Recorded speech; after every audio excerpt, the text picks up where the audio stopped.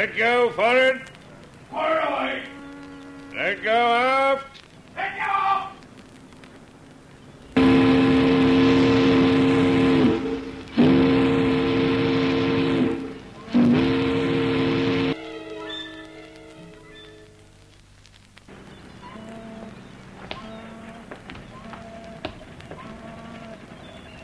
Mr. Kendall, you're new aboard the Tangmar, and I'm glad to have you. But understand one thing from the start. This voyage to Savannah-la-Mar means a devil of a lot to all of us. Without it, the Tangmar would probably be tied up, rotting.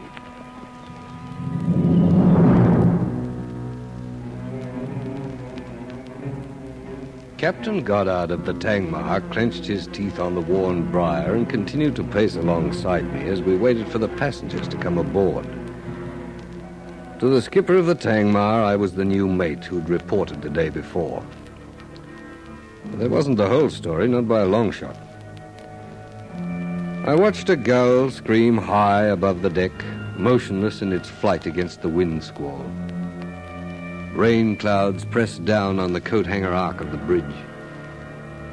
It had been raining that night in London, 2 months before, when I'd first heard of the $1 million estate of Victor Wherryman and the Tangmar's projected voyage from Sydney to Jamaica.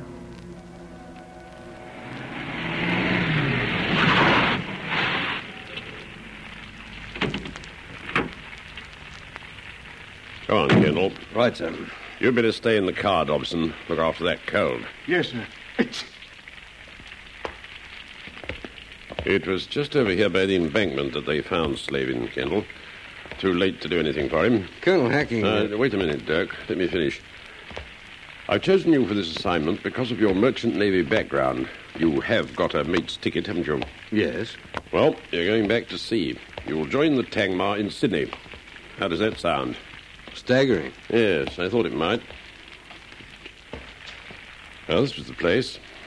Lonely spot to finish up as violently as poor Slavin did. But what connection is there between the death of Slavin and my flying to Australia to join the crew of the Tangmar? That's why you're going, to find out. Come on, let's go back to the car. Miserable night to be revisiting the scene of the crime, isn't it? It was a blunt instrument job. Slavin was pretty well unrecognizable. Not a pleasant sight at all. Colonel Hacking, isn't it more of an ordinary Scotland Yard job? How does Interpol come into it? We don't, actually, except that we've got the right man for the job. You.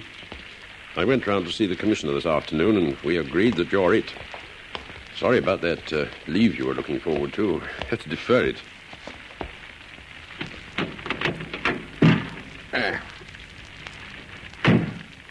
All right, Dobson, let's go. My rooms.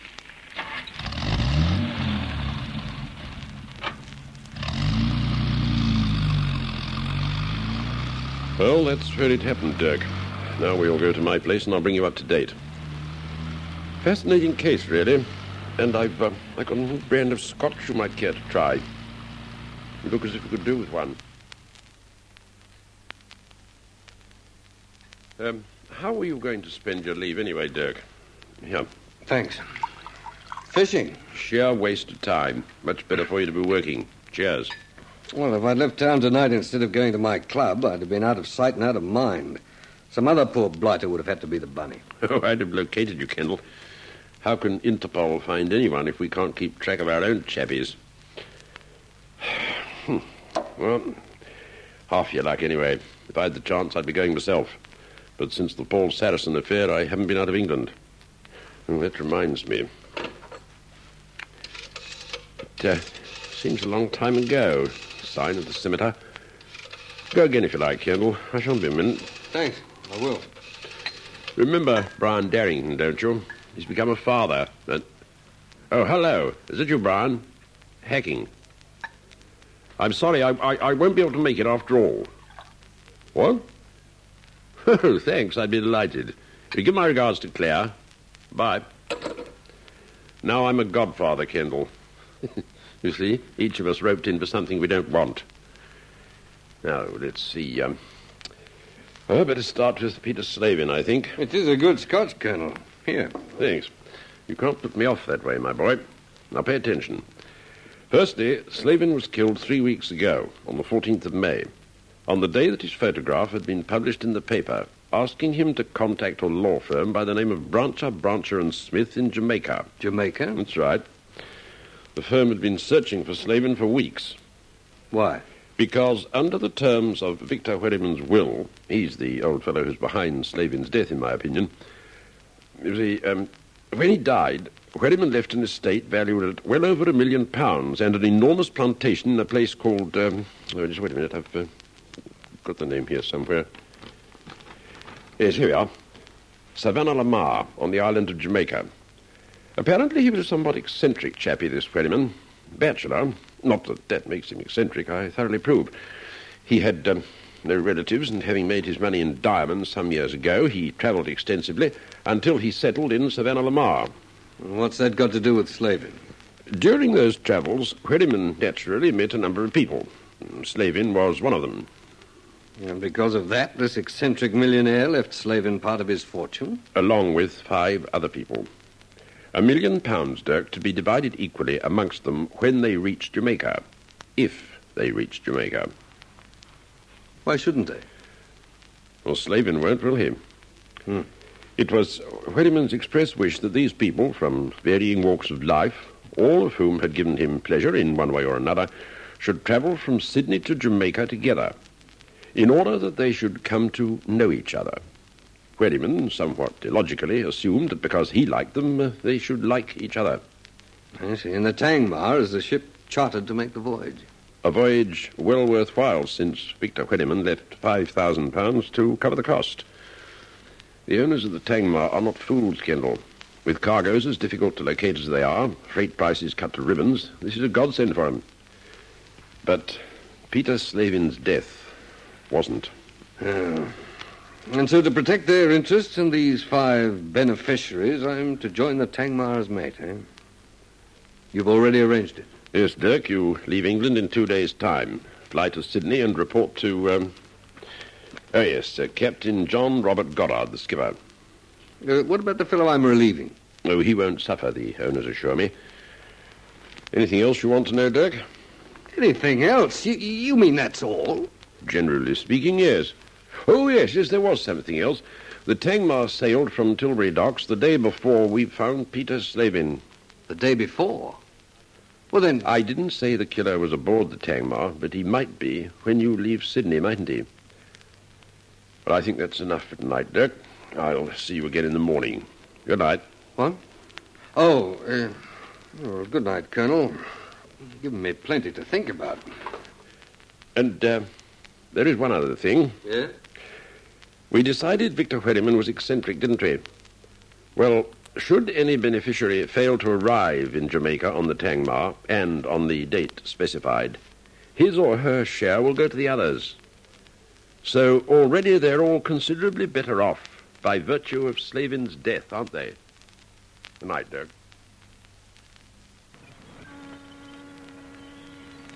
Seems odd to me, Mr. Kendall, the owner is deciding to replace my first officer at this time. That's the cheapest way of getting me to Jamaica, I think, sir.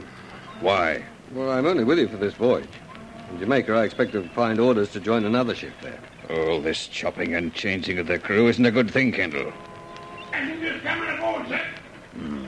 Going to meet some of our precious cargo at last, eh, Kendall? Come on, let's get it over.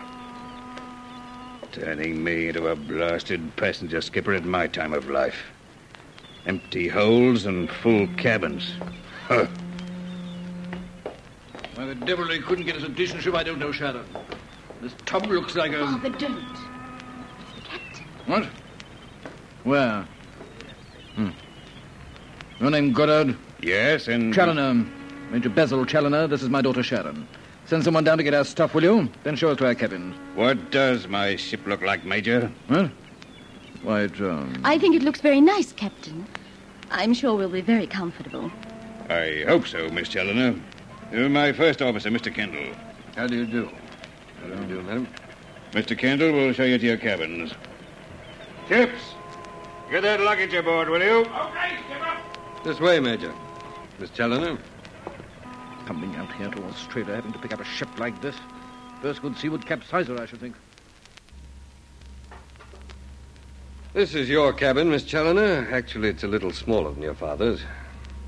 As soon as it comes aboard, I'll have your stuff sent down. I wish we'd come from England by ship, but Daddy insisted on flying. Said we might as well look at Sydney while we had the chance. Your father doesn't seem awfully impressed. I loved it. It's exciting, and I wish we were staying longer. Mr. Kendall, you mustn't mind Father. He just seems abrupt and... Yes, of course.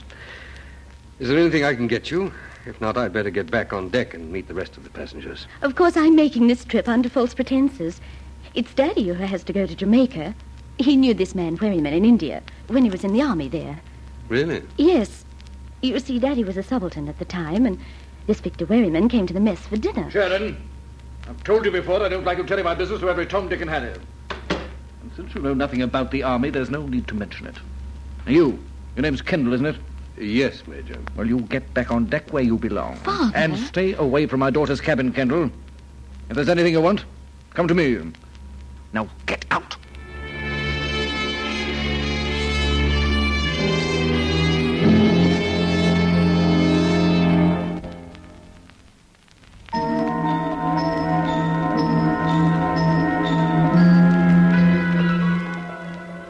That was how it began.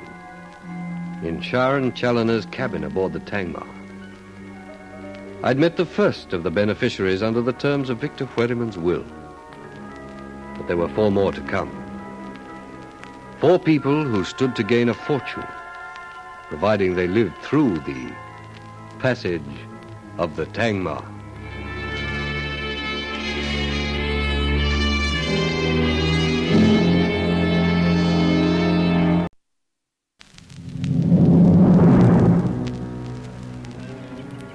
Get that luggage aboard and stowed away, bosun. The story of a ship and its cargo of death.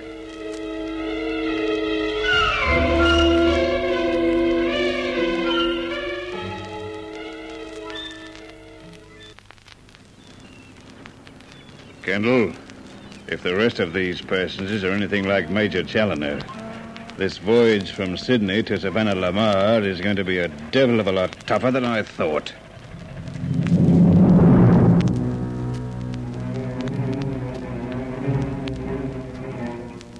Captain Goddard's weather-beaten face was set in a scowl as we leaned over the after-deck rail of the Tangmar, watching the wharves and waiting for the rest of the passengers. All told, there would be 6 of them. The Major and his daughter Sharon, who were already aboard, a Miss Ilona Fedorov, Dr. Martin Lawler, Ben Miller, and a certain Edwin Tucker. 6 people bound together by the will of the late Victor Wherryman. I thought back 2 months to the last time I'd talked with Colonel Hacking of Interpol in his office on the embankment.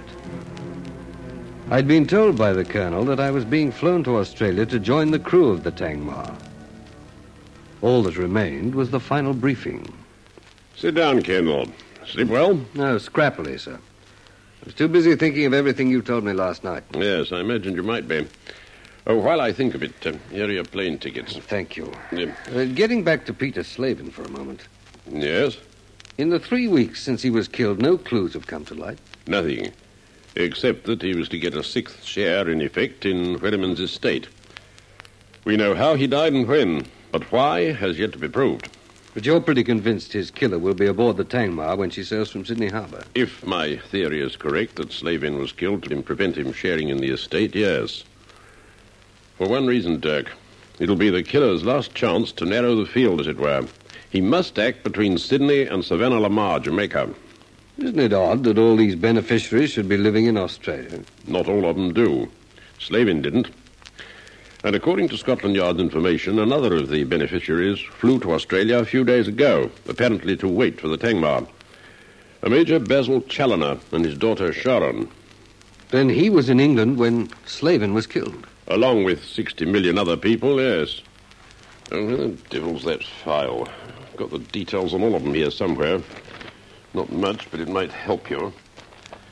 Really, Dobson's devotion to cleaning up this desk of mine is something touching, Mr. Jolly nuisance. In tray, out trays, and nothing that I want when I want. Oh, wait a minute. Here we are. Challoner Basil. Ex-Major, Indian Army, MCH 55. Khyber Rifles, 1929-34. Staff College, Quetta, Middle East, 39. Invalided out, 42. Thereafter known to have shunned all contact with former Army associates. Retired to a cottage in Petworth, Sussex. Source of income not known, but small Army pension probable. Well, what about the others? Well, here we are. Ilona Fedorov, age 32, white Russian, migrated to Australia 1938. Unmarried, parents died in Australia. That's all we have on her. The rest? Dr. Martin Lawler, aged 48, FRCS, went to Australia 1948, successful surgeon, bachelor. Well, we know where he met Wherryman, in Wilton, Yorkshire, 1937, Lawler's first practice. Had to operate on Wherryman in a hurry instead of carting him to York. How did you know that? The solicitors in Jamaica, Brancher and Smith. Apparently old Wherryman was always chuckling about it. How he'd convinced Lawler that he was a pauper and couldn't pay. He never did either. Thought it a devil of a joke.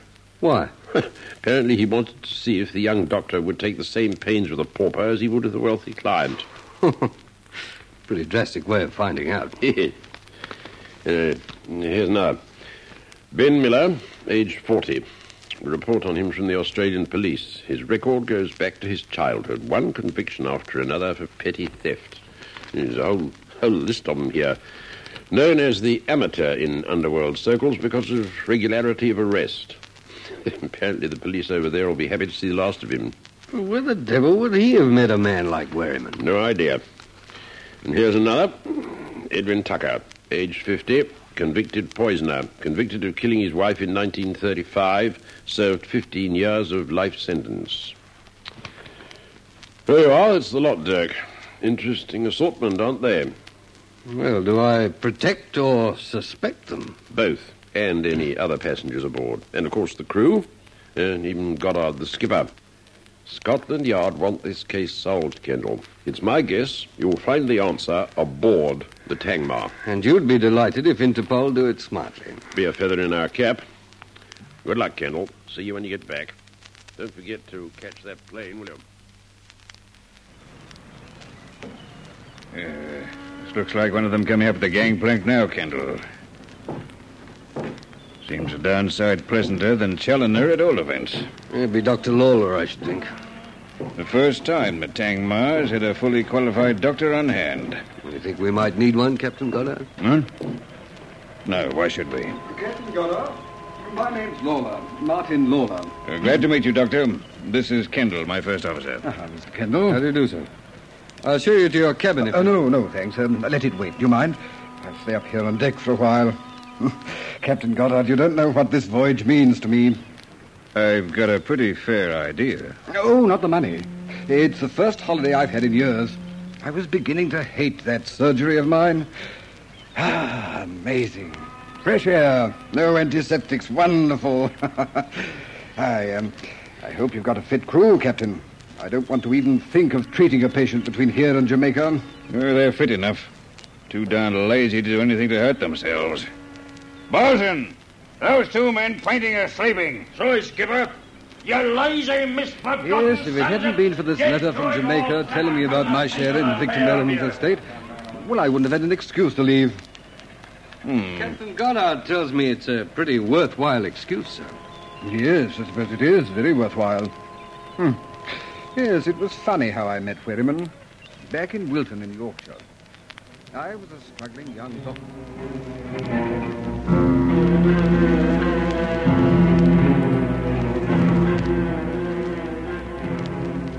Can I get someone to bring your luggage aboard, Mr. Miller? Well, me? Luggage? Are you kidding? Got it all here in this little bag. Yeah, not a bad little cabin. Bit like a police cell. Yeah, sure there ain't one hidden under the bunk. Better have a look. And up. Safe as houses I'm gonna be. All the way to Jamaica, not a copper in sight. Hey, you see those two plainclothes boys down on the wharf? Guard of honor for me, they are. Make sure I leave Sydney. Hey, what'd you say your name was again? Kendall. Yeah. Well, listen, Kendall.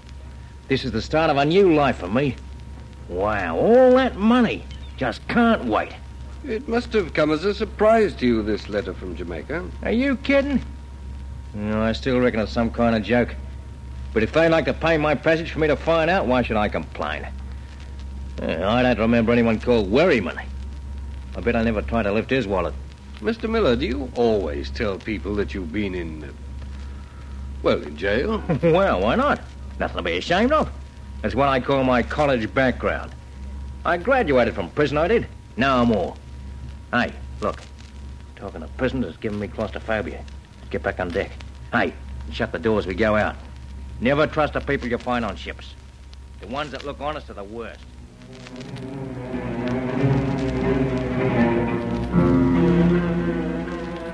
Captain Goddard, you will look after dear Edwin, won't you? Mrs. Tucker, we... Tucker, Captain. It's pronounced Tucker. Oh. Well, You see, Captain, I worry about Edwin so much. He's not very strong, you see. And if he should be seasick, why... So promise me you'll be all right, Captain. Mrs. Tucker, we... Tucker, Captain. It's pronounced Tucker. We have a doctor traveling with us, is what I was trying to say. Oh, then people do get sick at sea, Captain. Is that what you mean? I knew I should have made this trip with you, Edwin, dear. Now I'll be worried more than ever. Mr. Kendall, will you show this passenger to his cabin? This way, Mr. Tucker. Tucker, Mr. Kendall. It's pronounced Tucker. And please lock my trunk for me. It's time I was leaving for the ship. Oh, Lola, won't you change your mind? Even though it's not too late, we could be married at once and then... for the last time, there was never any question of marrying you. We've had some fun together, that's true, but that is the end of it. Fun? Is that all you have to say? My trunk, Keith, please. The taxi will be here any moment. Is it just the money alone? Oh, what else is there? I'm sick and tired of depending on people like you, Keith. Waiting for men to fall in love with me and buy the thing I want. Now I will be able to get it for myself. You mean there have been others? You did not for a moment imagine you were the first, did you? Keith, you are a charming boy, but so very young. I can't let you go like this. There is no way in which you can stop me. There is one way, Elena. This way. A gun? Oh, please don't be so childish. You're like a little boy deprived of the sweet he wants so badly. Now put it away, my dear. You would not have the courage to use it anyway. Didn't you ever love me, Elena? I was fond of you. Please, lock my trunk. You're not going anywhere. No, I'm going now, my dear. I will wait for the taxi downstairs. If it's any consolation to you, I think you had much better taste than the others. What is it they say? That each man kills the thing he loves? Men do, Keith, but not children. Goodbye.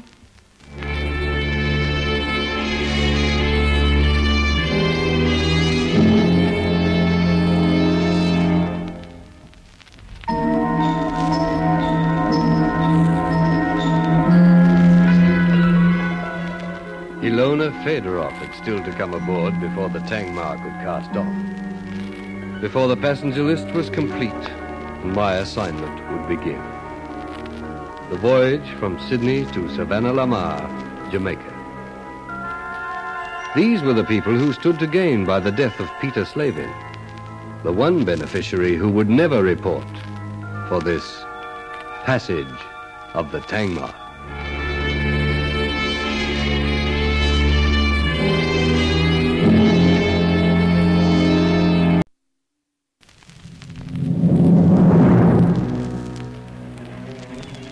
Kendall, is there any sign of Miss Fedorov yet? Still hasn't come aboard, skipper. I'll be in my cabin. If she's not aboard in half an hour, we'll sail without her.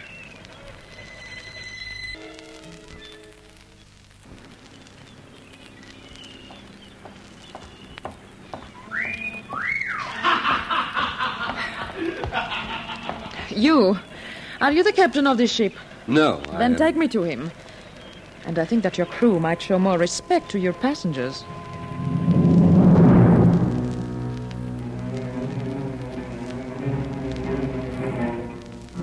I'd watched Ilona Fedorov step from the cab that had brought her to the wharf. And in the long moment she'd taken to smooth her skirt over slender, shapely legs, work on the wharf came to a standstill. I'd never seen a woman command and retain so much attention and accept it so casually as her right. She stepped in front of me now, waiting for me to take her to the captain, with the faintest of smiles playing at the corners of her mouth. The combination of auburn hair and black costuming, the snow-white gloves and bag, spelt out a different kind of danger to the one Colonel Hacking had warned me of. As I led her below, I wondered how many other men had waited at the whim of Ilona Fedorov. Yes? Our missing passenger, Captain. Bring her in. Miss Ilona Fedorov, Captain Goddard. Miss Fedorov, your things aboard? This gentleman has arranged that. I would like to go to my cabin at once. I'm rather tired. So am I, with waiting. Weren't you aware that we sail this afternoon? I was unavoidably delayed. Mr. Kendall, I'll show Miss Fedorov to her cabin. But how kind of you, Captain. I do not wish to be a nuisance, but... It's not a question of kindness. My first officer is needed on deck. All right, Kendall. We can be ready for sea in half an hour, Skipper. Excellent. I'll join you in a few minutes. Right, sir. There is a sense of efficiency about sailors that appeals to me greatly, Captain Goddard. Miss Fedorov, I think we better understand each other from the start. I don't like carrying passengers, but Tangmar is first and foremost a cargo ship. Cargoes normally don't keep me waiting. That's why I prefer them. But Captain Goddard... Since I've accepted this charter to Savannah Lamar, there's nothing I can do about that now. I've contracted to take you and the rest of Victor Wherryman's beneficiaries to Jamaica, and that's the end of it. But I'm not commanding an ocean-going playground. Is that clear? I'll do everything in my power to make your voyage as pleasant as possible.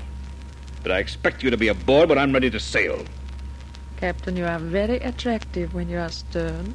Miss Fedorov, the Tangmar could have been outside their heads by now. You may think you had some good reason for delaying my departure, but don't let it happen at any of our ports of call, or you'll find yourself stranded. If you'll come with me now, I'll take you to your cabin.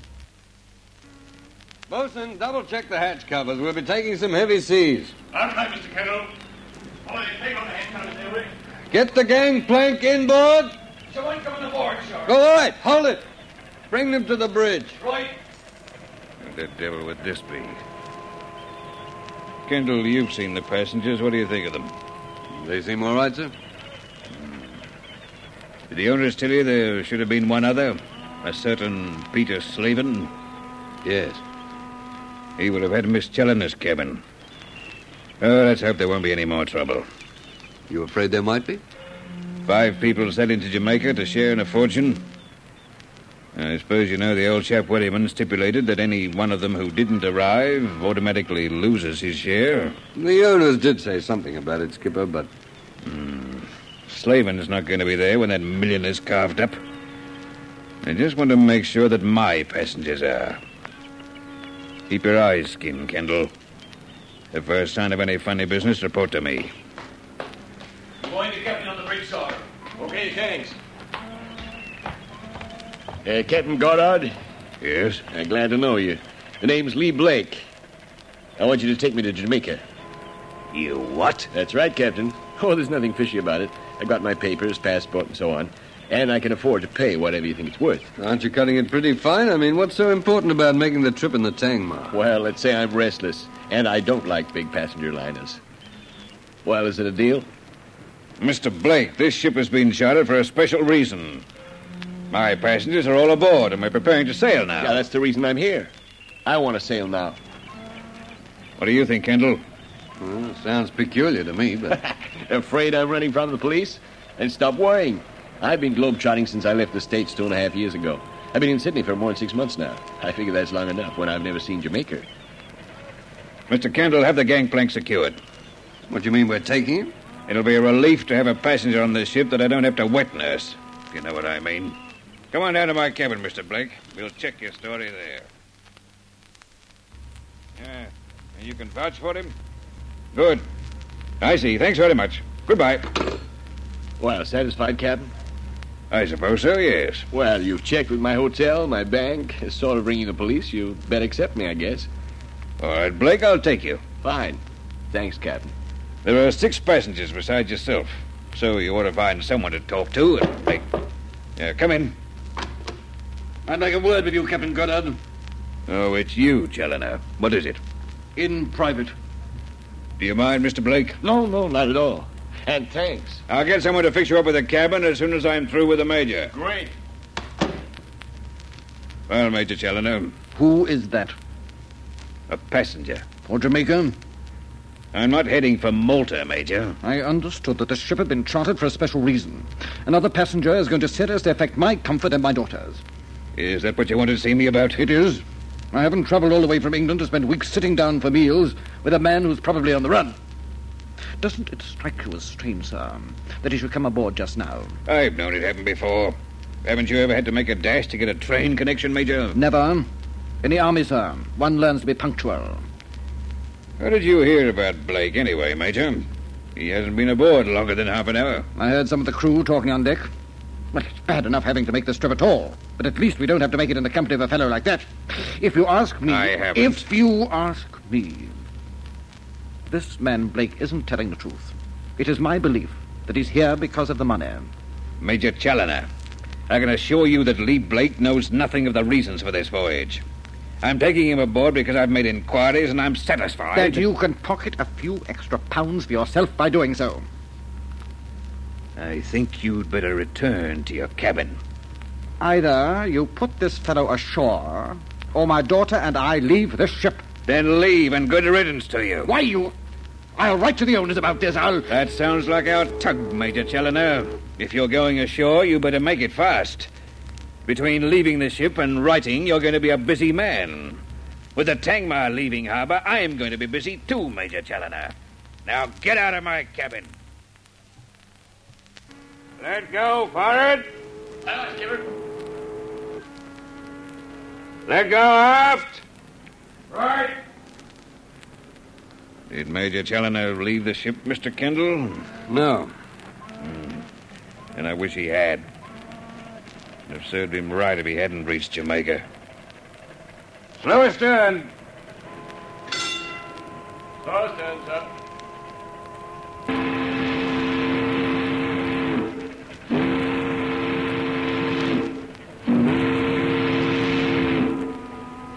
I didn't think the unpleasant old fool would risk losing out on his inheritance. Yeah, I fixed up a cabin for Blake. Good. Steady she goes. Steady as she goes, Skipper. As though I haven't got enough in my mind without putting up with Challoner. Well, his daughter rather makes up for it, so. Does she? She'd need to. Looks like dirty weather coming up. You mean at sea or aboard, Captain? Both. Hard to port, quartermaster. Hard to port it is, sir. I checked on Blake before Challoner came to my cabin. He's all right. I'm glad to hear it. Thank heaven we're getting to sea. I hate being in port. Harbor ahead. Harbor ahead, Skipper. Tug's clear, Skipper. Now, all we've got to do is get this bunch of passengers safely to Jamaica. And the less of Challoner I see on this voyage, the better I'll like it. Helm amidships. Helm amidships. And there it is, Kendall. I never believe I'm leaving Sydney Harbor until I see that bridge over me. I'll take the watch. You better check that our passengers are comfortable. Oh, Mr. Kendall. We're looking for you. Why, Mr. Blake. Getting pretty fresh up here already. I thought it was only the passengers who watched the sea. It's a long time since I was at sea. Yeah, I know. Tell you what I wanted to know, Kendall. Have you worked out who killed Peter Slavin yet?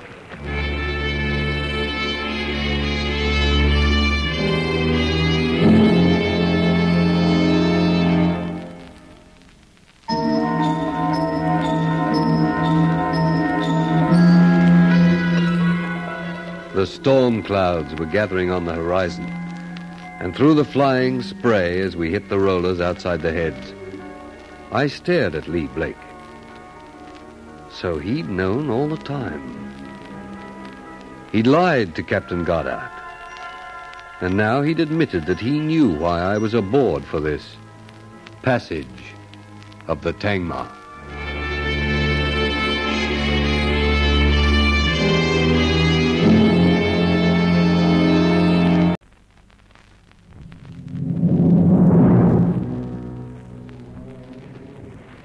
You seem kind of surprised, Mr. Kendall.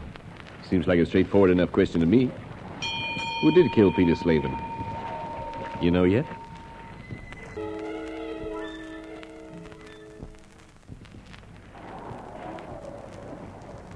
If you do know, Mr. Kendall, I'd advise you to tell me. Might save a lot of trouble all around.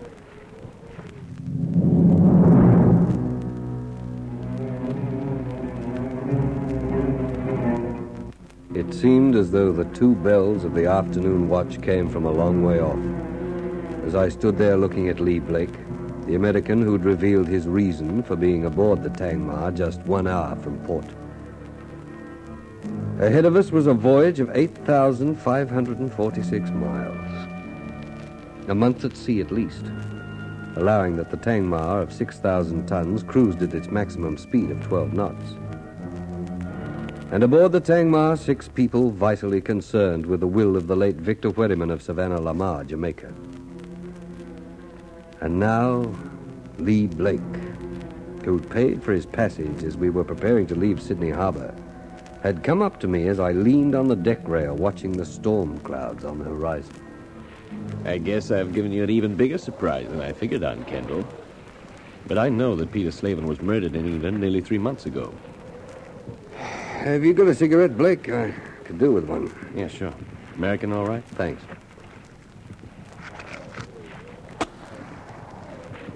All right. Yes, thanks. Well, perhaps you better tell me what else you know.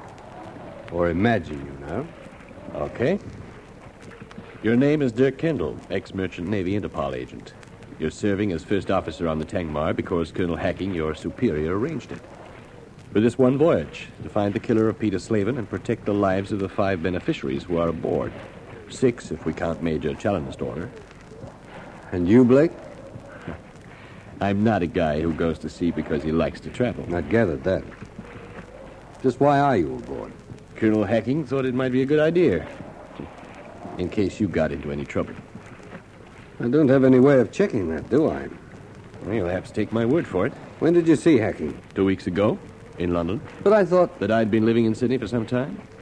Yes, Hacking arranged that. An obliging hotelier and bank manager. After all, I didn't want Captain Goddard to know that I'd just left England. So you're with Interpol yourself? No, I'm not.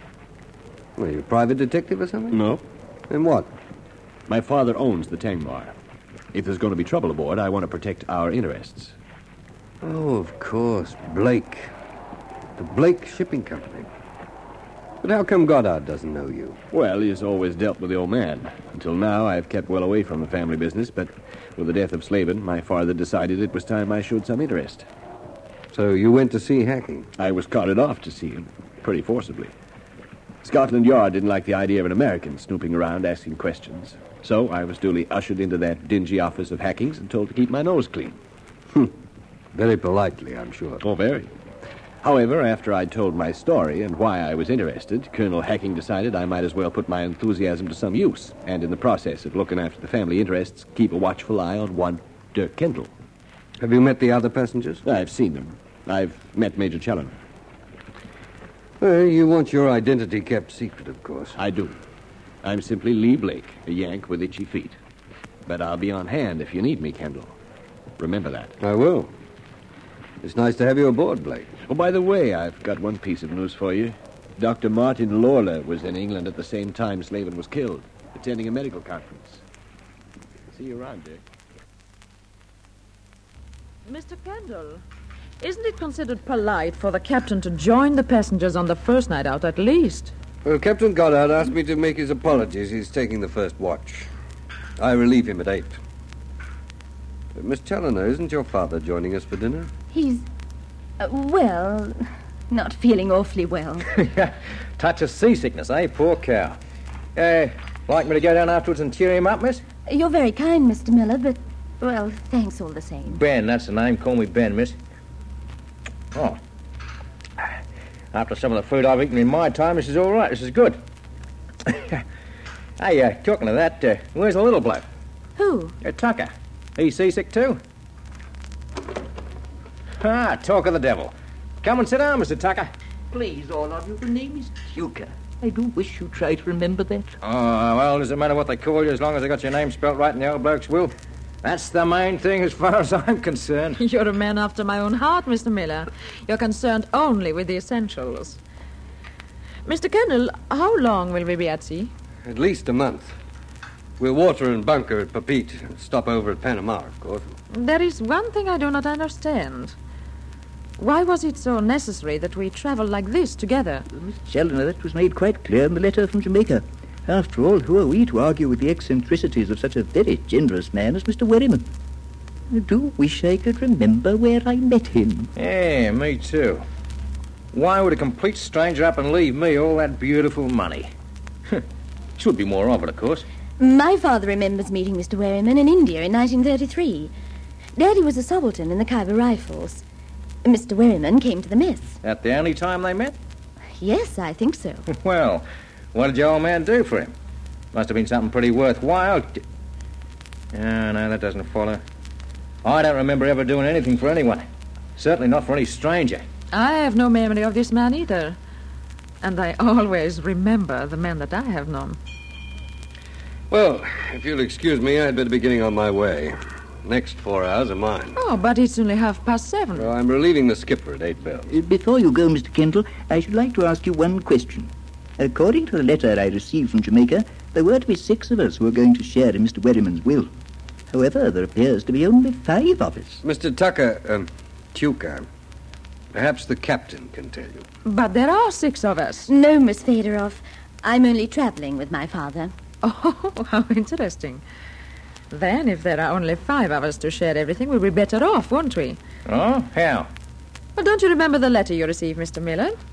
Oh, that letter is engraved on my heart. Should any one of us fail to arrive in Jamaica on the Tangmar, then that person forfeits his or her share.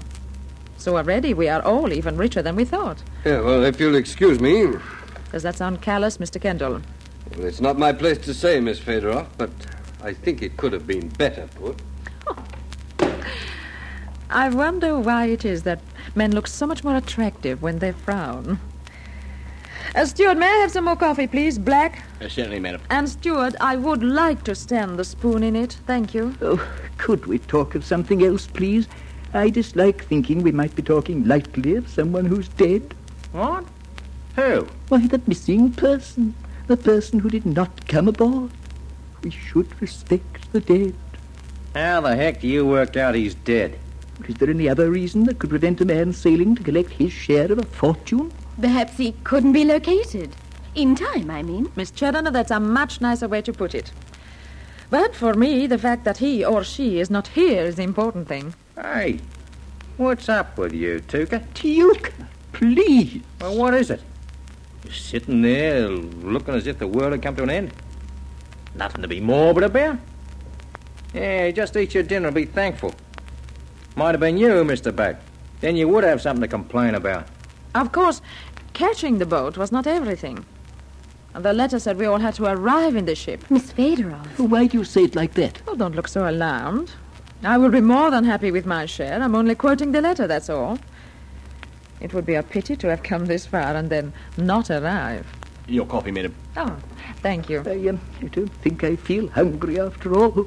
I think I'll go up to my cabin. I'm sorry. Pardon me, Dr. Lawler. Excuse me, not feeling at all well. Well, what's wrong with Mr. Tuka? I should not worry, Doctor. He is nervous, I think.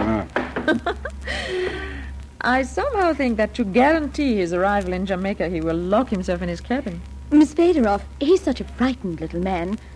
Was there any need to make him more so? Oh, it amused me. Steward, am I too late? I'm afraid I took 40 winks. No, sir, it's perfectly all right. Doctor, we were just talking about this Victor Wherryman. Did you ever meet him? I'll have the beef, thanks, Steward. Right, sir. Yes, I met him. A long time ago, though. In fact, I operated on him back in 1937. Hadn't any option, really. A little place called Wilton in Yorkshire. My first practice, you know. I was as nervous as a kitten. I'd have taken him into York if there'd been time. Then perhaps he was grateful to you, Dr. Lawler, for saving his life. I'm afraid he wasn't grateful enough to pay his fees. He let me think he was a pauper and couldn't pay. You're getting paid now, Doc, with interest. Dr. Lawler, did you know that there was to have been a sixth member of our party? Oh, yes, I did. I know his name, too. Peter Slavin. He was killed while I was in England 2.5 months ago. The papers were full of it. Why? Don't you think it is a coincidence, Doctor, that you were in England at that time? I was attending a medical conference. Or a post-mortem? Miss Fader. Oh, there's no need to be upset. But it seems odd, that is all. It was greatly to your advantage that Peter Slavin should die. Was it not, Doctor?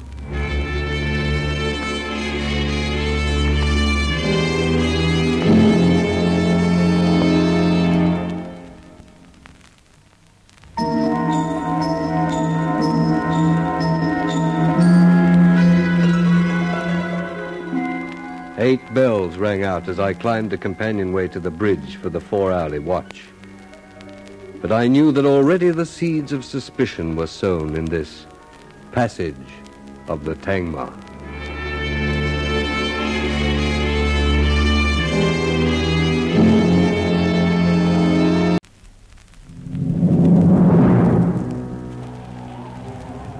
What's our rate of knots, Quartermaster? 10 knots, sir. Not bad in this sea. Hold your course, steady as she goes.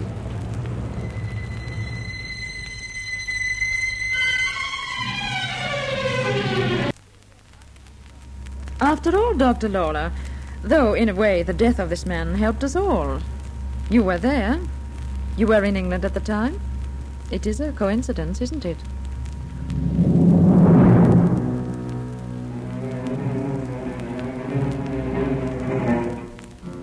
I'd come up to the bridge for the 8 till 12 watch, relieving Captain Goddard, who brought us to sea. As I peered through the glass at the half-gale that we were bucking on our northeasterly course to Papit, Tahiti, where the Tangmar would bunker, I didn't know that in the dining room Dr. Martin Lawler had just informed his fellow passengers of the name of the missing beneficiary. I was thinking back to my talks with Colonel Hacking of 2 months before. Standing there, feeling the lift of the ship beneath my feet, it wouldn't have been hard to forget that I was Dirk Kendall of Interpol. Lee Blake, the American, had told me earlier that besides Major Challoner, Dr. Martin Lawler had been in England at the time of Slavin's death. But I was to find out later that the doctor hadn't attempted to hide the fact. You do see what I mean, Doctor, don't you? You've made yourself pretty clear, Miss Fedorov. Do you think I'd admit that I was in England if I'd anything to do with Slavin's death? You might, if you were very clever. My father and I must have been in England, too. Are you forgetting that? Then that only makes it more interesting. I don't like your implication, Miss Fedorov. But I've said nothing.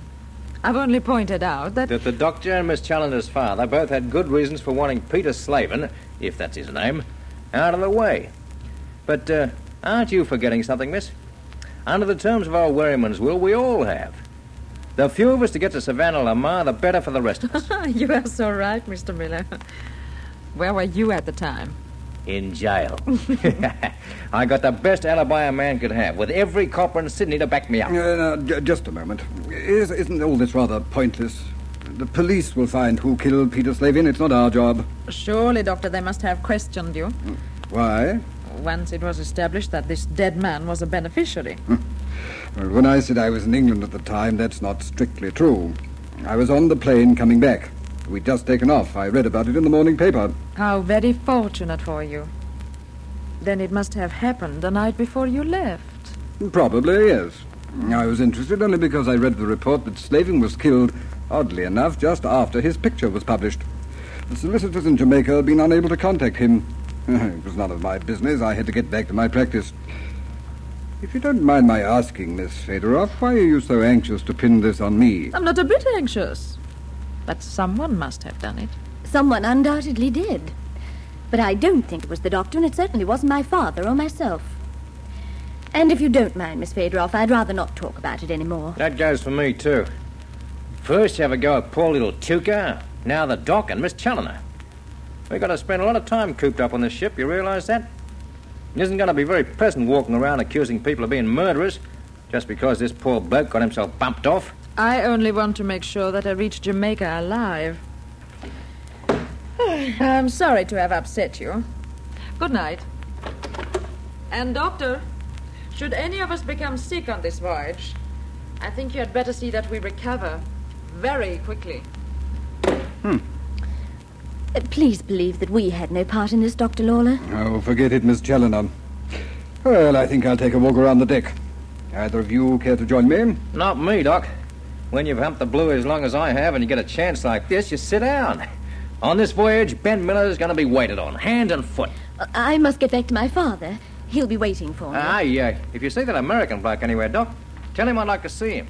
I knew some Yanks during the war. He might know of him. Is that infernal American in the dining room, Sharon? No, Father. I don't trust that fellow. Coming aboard at the last moment is not right. Only a captain like Goddard in command of a tub such as this would allow it. I shall continue to eat in my cabin. But that's silly. I don't think it's silly. Bad enough having to make this trip at all, but at least I don't have to make it in the company with a lot of riffraff. Why do you automatically assume that the passengers who are going to Jamaica to share in Victor Wherryman's will are all right? We don't know anything about them, and... I knew Wherryman. I know the type of person he'd leave his money to. Wherryman may have been eccentric, but he was a gentleman. I've met the other passengers, Daddy. Something wrong with them? Is that what you're trying to say? Of course not. But they're from every walk of life. There's Dr. Lawler. English? Yes, I think so. That's all right, then. What about the others? Miss Alona Fedorov. She has an accent. European, I think. And I think Mr. Miller is Australian. Australian? Pour me a drink, Sharon. Daddy... A stiff one. But... Sharon, I will decide when I wish to drink, and I wish to drink now. You will save us both a lot of unpleasantness if you remember. I did not bring you with me on this trip in order to change our relationship in the slightest. At least when I get my hands on this money, I'll be able to live like a gentleman again. Here, Father. Thank you. Well, I think I'll go to my cabin, if you don't mind, Father. I'm very tired. It's about time someone did something for me. The devil, it couldn't have happened years ago, I don't know. Good night, Father. Just a moment, my dear. I want to drink your health. I'm very tired. To you, Sharon Challoner. 25 years old with your life in front of you. My daughter. If you hadn't been born, my dear, my wife, my dearest Catherine, would be traveling with me. Sleep well, Sharon. Sleep well.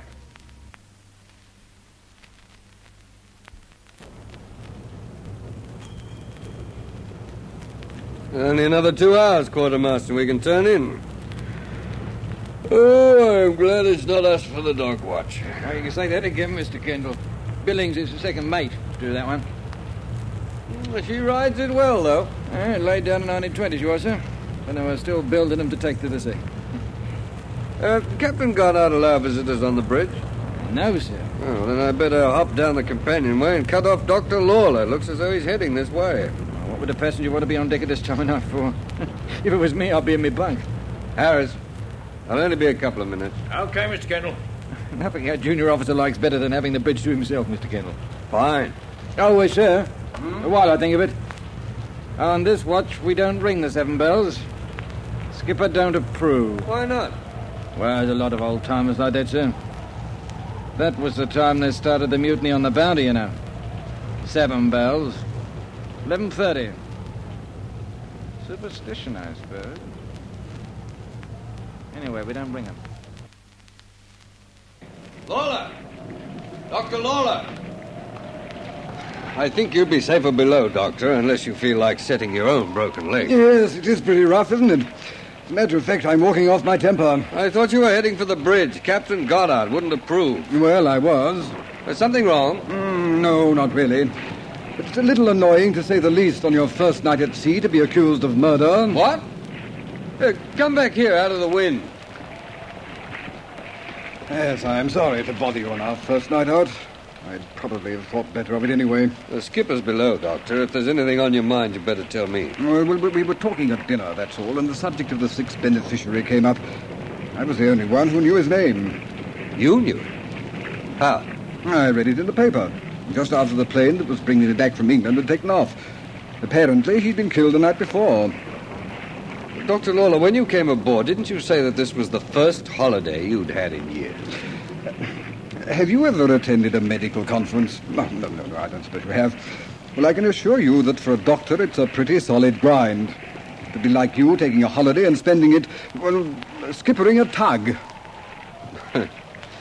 Yes, go on. Oh, well, that's all, really, except that Miss Fedorov seemed to think that because I knew Slavin's name, and he was the chap who was killed, I must know something more. Stupid, really. That's all. Well, I'm new to this berth, but I've heard enough already to know why you and the others are going to Jamaica. It's not unnatural for people to be a little edgy when there's £1 million involved. No, I suppose not. You say none of the others knew this man's name? Well, they said they didn't. No, of course, Tuka had just gone, and the Major wasn't at dinner. Well, I better get back to the bridge, Doctor. I wouldn't let it get you down. No, it doesn't anymore. But I do wish Wherryman hadn't made that asinine ruling. Ruling? In his will, that any one of us who didn't arrive on the Tangmar loses his or her share of the estate. It seems to me we're going to be watching each other like hawks. Well, good night, Mr. Kendall.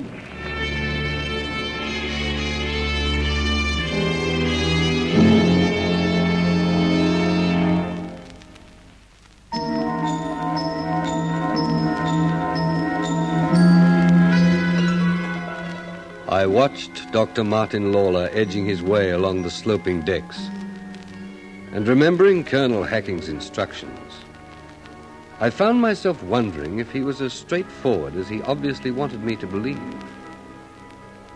Or was he the killer I was searching for on this passage of the Tangmar?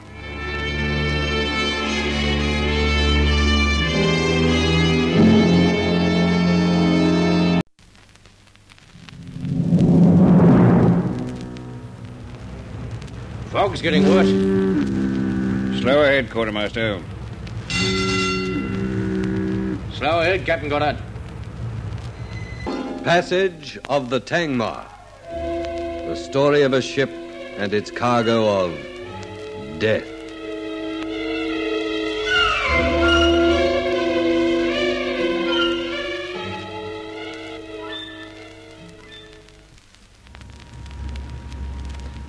Hey, listen, Edwin Tuka. Ain't I met you someplace before? I've been trying to place you for the last 2 days.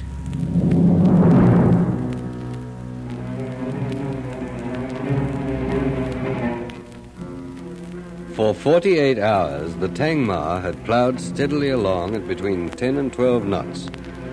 First in the teeth of a gale, and then a fog.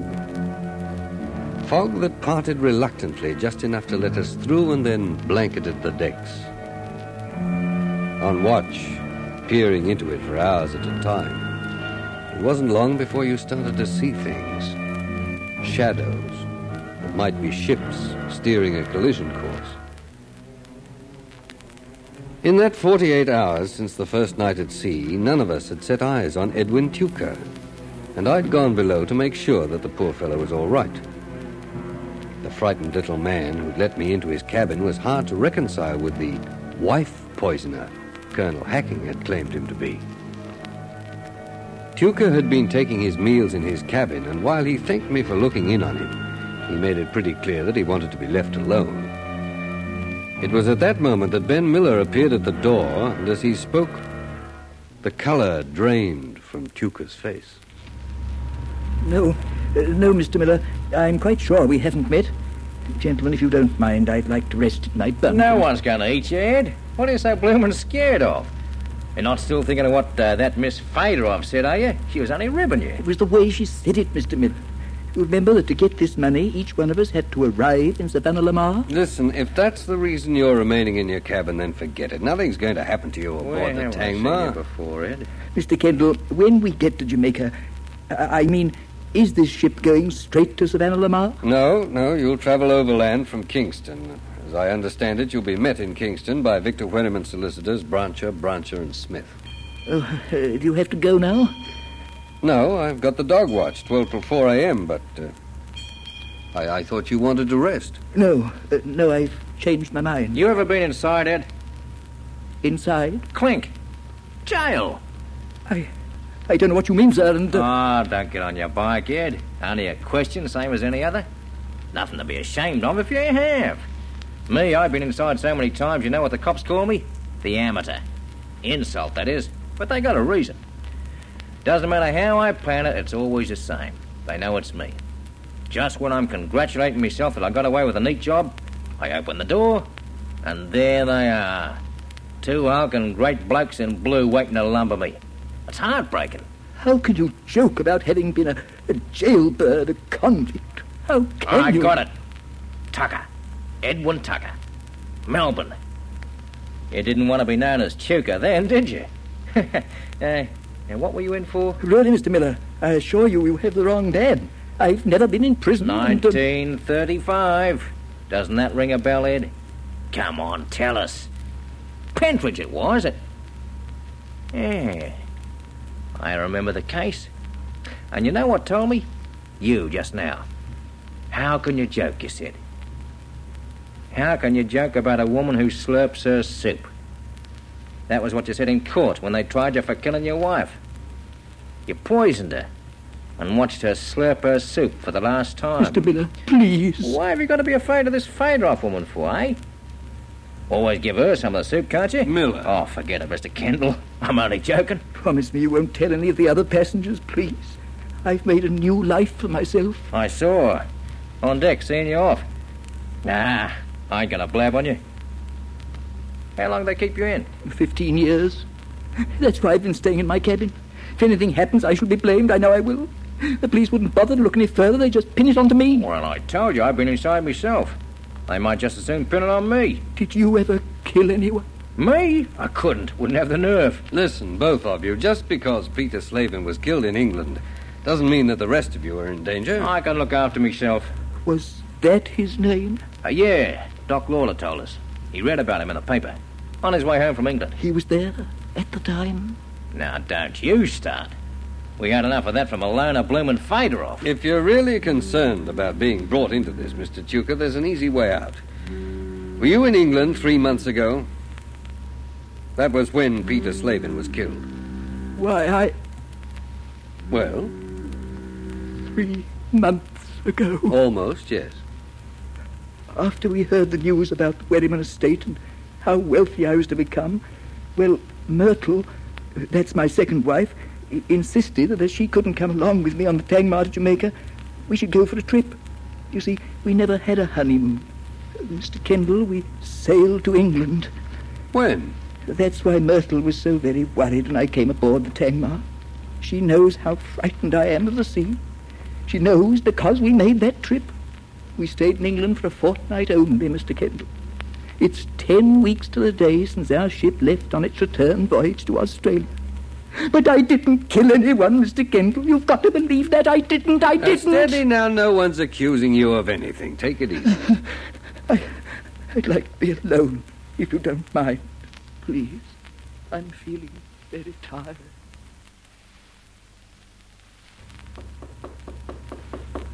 Come in. Oh, Dick. Come on in. Sit down. If you can find a space. Drink? No, thanks. Mind if I go ahead? Not at all. Anything on your mind?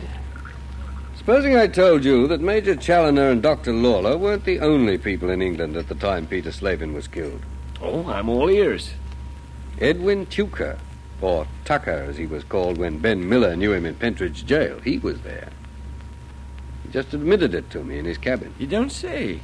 The wife poison, eh? Yeah, he's petrified with fright. According to Ben Miller, the little fellow didn't even know the name of the missing beneficiary. Could be he's the guy we're looking for. Yeah, it could be. What I can't understand is this. If all these people were there at the time, why weren't they rounded up? I wonder if Colonel Hacking knew they were there. Not from what he told me. Well, I don't know. He's got his own way of doing things. He knew that everyone who had a reason for wanting Slavin dead would be aboard the Tangmar for this trip. Even the cleverest killer makes a mistake somewhere along the line. I've got a month to watch for that mistake. Dirk, what's your opinion of the skipper? Well, good sailor. First rate. He's been with my father a long time. Joined the Blake Shipping Company years ago as third officer. What's that got to do with Tuca? Nothing, but I was thinking, shouldn't we take him into our confidence? I mean, after all, it's his ship if there's a killer aboard. No dice, Lee. Sorry. Okay, I'll go along with that. But he's not going to like it when he finds out the truth. Well, let's hope he doesn't have to. Uh-huh. How's the fog? You been on deck at all? Clearing. Must be. We're picking up speed. 3 of whom we know, but I don't see Challoner in the role of murderer. Or Dr. Lawler. So, that leaves Tucker. Perhaps. What will you do when you pin it down? Well, I'll attend to that when the time comes. Because there's one thing about Challoner that neither of us should overlook. This inheritance means a devil of a lot to him. According to the colonel, he hasn't much money. Who does? I saw the major on deck this morning, but he made a point of not seeing me. I gather he doesn't approve of the way I came aboard at the last moment. Well, I've yet to find anything the major does approve of, including his daughter Sharon. She seems a nice enough girl, but a very quiet one. I showed her to her cabin just before we sailed. Challoner came in as she was trying to excuse his rudeness about the ship. And he went for her. And then me. I don't envy Miss Challoner one little bit. I heard her crying in her cabin our first night out. I think before we reach Jamaica, I might have me a piece of the Major. That I would like to see. Sure you won't? Positive, thanks. Just tell me one thing, Dirk. Do you really think Peter Slavin's killer is aboard the Tangmar? I wish I knew. But you can't escape the fact that Wherryman's solicitors had been unable to trace Slavin, and yet on the day they ran his photograph in the paper, he was killed. Colonel Hacking is sure that the murder was committed by a person or persons who knew the terms of Victor Wherryman's will. That anyone not arriving in Jamaica aboard the Tangmar automatically lost his or her share of the loot. £1 million between 6, and now between 5. That's a lot of loot. I'll drink a toast to the 5 of them. Here's to Victor Wherryman. You won't forget, will you, Dick? If anything comes up, I want to be in on it. Likewise. Well, I'll be seeing you, pal. Me, I have a date with the glamorous Ilona Fedorov. Wish me luck.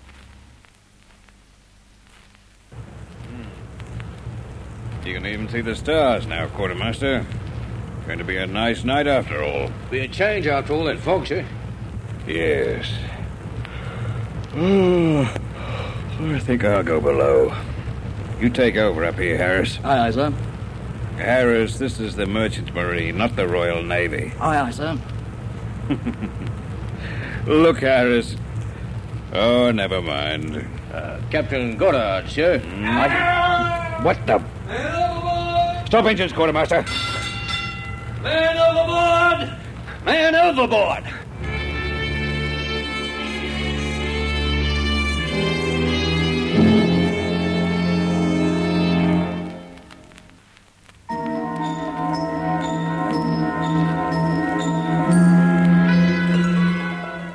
The night was clearing as I came on deck. And then I heard the scream and saw the head bobbing in the phosphorescent water. Was death already a passenger on this passage of the Tangmar?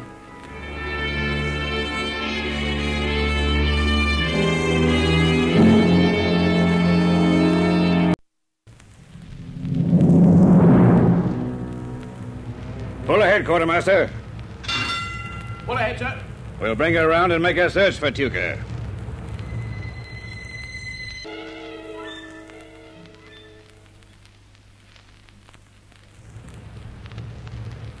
We should pick him up on this circle if he's still afloat. I hope the little fool can swim, that's all. Keep your eyes skinned up forward. We don't want to be searching all night.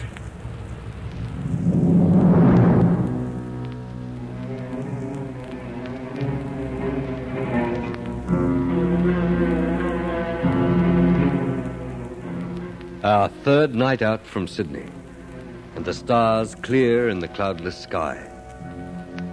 I'd heard the scream as Edwin Tuker went overboard, and Captain Goddard had ordered the engines stopped at once.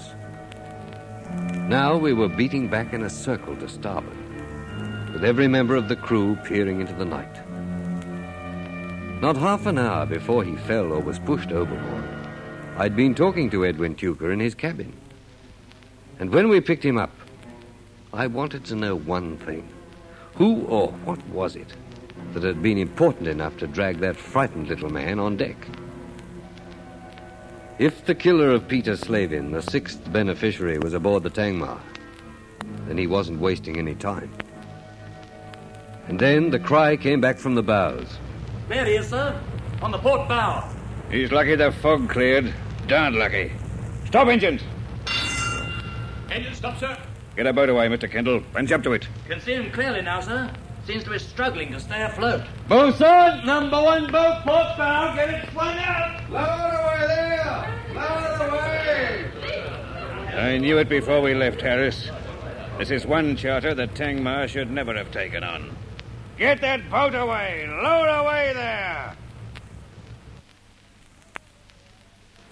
Figured you wouldn't mind my coming along, Dick. All right, keep at it, boys. Come on, come on. You realize you've busted my date with Alona. When we get back, Captain Goddard's likely to bust your neck. Passengers are supposed to stay out of this kind of joint. There he is, dead ahead of us.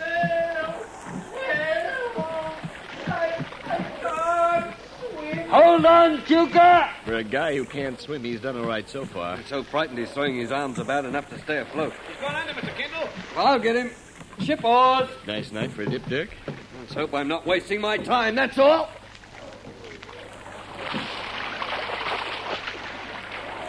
Tuker! Tuker! I'm going to drown. Look, I've got you. Don't struggle, you fool. Don't. Save me! Save Look, just lie back, Tuker. I've got you. No, help me! All right, Tuker, you asked for it. I'm sorry. Sorry about that, Tuker, but I don't intend to lose you now. Nice work, Kendall. Here, you give me a hand. Grab the little black boy. Yeah. Looked like he was going to take you with him to a watery grave, Kendall. At least I didn't have to go under for him. He came up right in front of me. All right, get those oars moving. Let's get back to the ship. Yeah, Tuker. Hey, Tuker. You all right now? Tuker. Oh, don't let me drown. I'm going to drown. Don't leave me. No. I'll let him be, Kendall. You won't get anything out of him now. The sooner we get back aboard and let Dr. Lawler take a look at him, the better.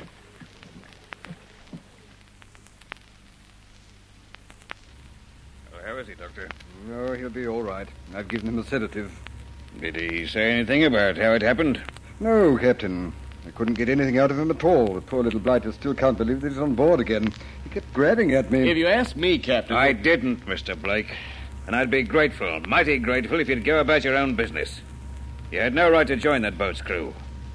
I'll take that up with you later, Mr. No good Kendall. blaming Dirk, Skipper. If he stopped to argue with me, we would have been wasting time, I guess. Main thing was to get Tuker. I only wanted to help. When I need you to assist my crew, I'll let you know, Blake. Okay. I can tell when I'm in the way. So long, folks. Looks like I'll make that date with the loaner after all. Sorry if you're going to collect on my account, Dirk. All right if we go in and talk to him, Doctor? It might be an idea if I came too, just in case he needs calming down. Come on, then. Let's get it over. Well, there's no need to look so miserable, Kendall. I saw you arguing with Blake in the boat. But if it had been me, I'd have thrown him out. Yes, sir. Well, how are you feeling now, Mr. Tuker? Any better? Yes, Doctor.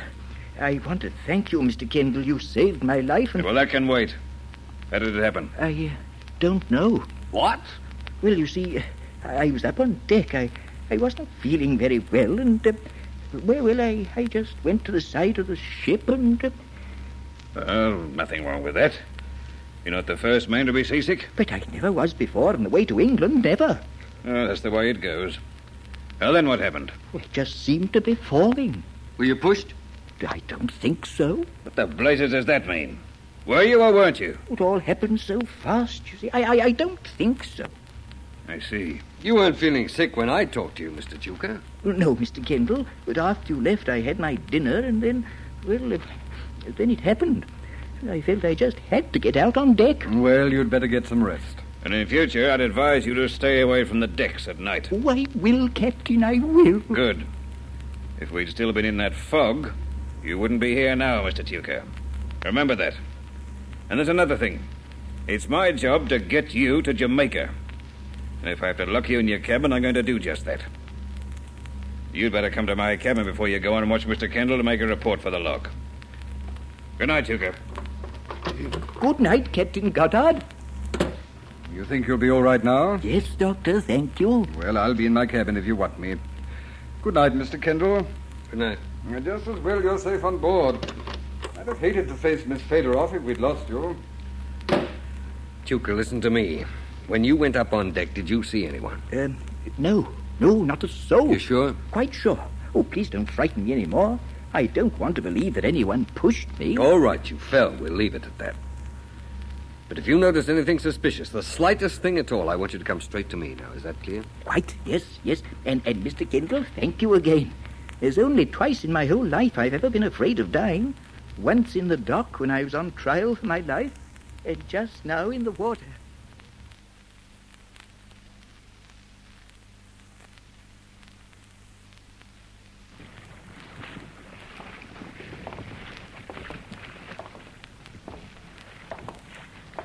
Well, what do you figure happened? He was pushed, I'm sure of it. Why? Do you know why we are all going to Jamaica? The Major, the Doctor, Mr. Miller, Mr. Tuker, and myself? I have heard something about it, yeah. If only one of us were to arrive, then he would collect all the money. You say he. But supposing it was a she? Since I am the only woman who is included in the will, that must apply to me. Do you think me capable of murder, Lee? Ilona, I have the feeling that you always get what you want. I want you to kiss me, Lee. I figured you might. Now. You know something, Ilona? I like a woman who makes the nicest tasks so easy. Ilona. What could be more romantic? The night sounds of a ship at sea and being held in your arms like this. See, where did you learn to kiss like that, honey? Was something wrong? No. But when I kiss someone, I like to feel that I'm not being compared to a long line of embraces.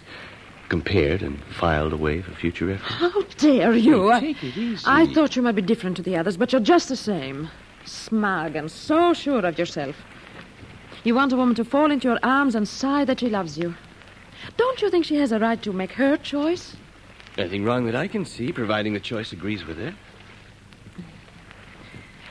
I find you very excitingly different. To whom?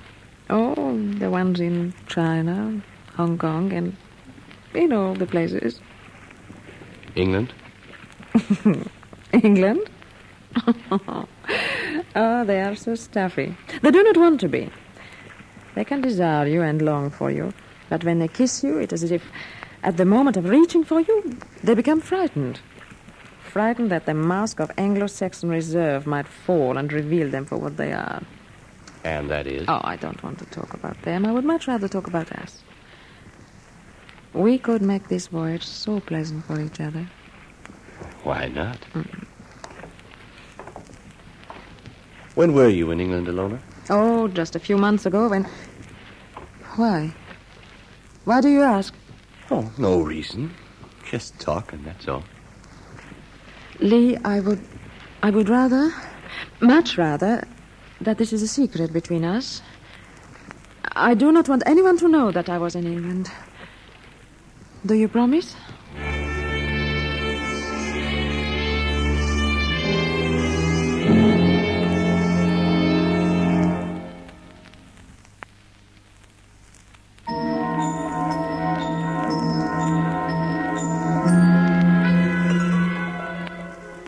So Ilona Fedorov had been in England just a few months before, and she wanted it kept secret. Lee Blake was not slow to keep me posted with developments. Now it seemed that besides Major Challoner, Dr. Lawler, and Edwin Tuker, Miss Fedorov might have been the killer we were searching for on this passage of the Tangmar.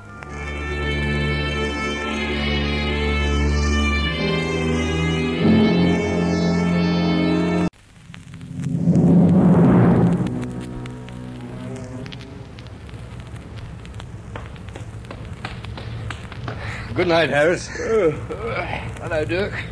Hey, you feeling all right? You're not due on the bridge till 8 bells.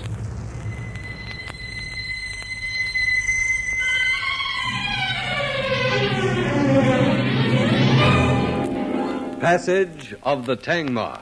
The story of a ship and its cargo of death.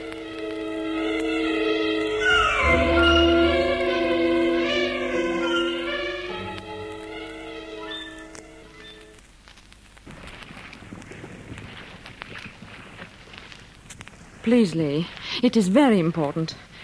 You must promise me that you will never tell anyone that I was in England when this man Slavin was killed.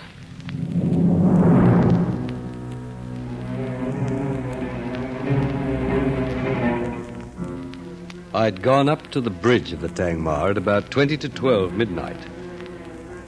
I was due on watch at 8 bells, but pacing up and down in my cabin, trying to work out whether or not Edwin Tuker had been pushed overboard, wasn't getting me anywhere. It was a clear night. I could see Lee Blake and Ilona Fedorov standing close together on the deck. Lee might have been aboard to help me find Peter Slavin's killer, but it was pretty obvious he wasn't letting business interfere with pleasure. I didn't know until later that the American had just found another passenger who'd been in England at the time of Slavin's death. The exotic Miss Fedorov, who'd been so anxious to make us all suspicious of Dr. Lawler and the Major. If the last 48 hours were a sample of what the voyage to Jamaica was going to be like, it promised that at least I wouldn't have time to be bored. You must do as I say, Lee. Promise that you will. Well, what makes it so important? The fact that I ask it, isn't it enough? Is it something to do with the murder of Peter Slavin? How do you know anything about that? On this ship? Are you kidding? Seems to be the main topic of conversation. It frightens me to be so close to security at last. So close, and yet... And yet what? I will try to make you understand. Ever since I can remember, I've had to fight for the things I wanted from life. Fight with the only weapons I have. You must have won a lot of victories. Oh, let us walk a little, please. I grew up in China. I was born there. My father was killed in the Russian Revolution, and my mother fled along with thousands of other white Russians to China. I suppose she was luckier than some of her friends. She married again. But it made no real difference to her. She lived only for the day when we would return to the world she had known as a girl, the luxury and glitter of the Russian court. I don't think she even saw the teeming millions of people who fought daily to get enough to eat, but I saw it. I saw it all. From as far back as I can remember. In Hankow, Canton, Hong Kong. But you managed to get away from China, eh? I came to Australia as an immigrant, just after the war. My mother was dead. There was nothing to keep me with the man she'd married. Since then, Lee, there have been only little times when I was short of money. It's not so difficult to find a protector. And after you collect your share of the Wherryman estate? For the first time in my life, I shall be able to please myself. Not to listen to this dull talk and laugh. Not to look interested when I'm so bored I could scream. Yeah, I get your point. But why is it so important that no one should know you were in England? Because of a man, the man who took me there. Not Peter Slavin? No. I left this man and returned to Australia and found the letter from Jamaica waiting for me. And I found something else. A man named Keith who wanted to marry me. Oh, he was such a child. I said goodbye to him on the day we sailed.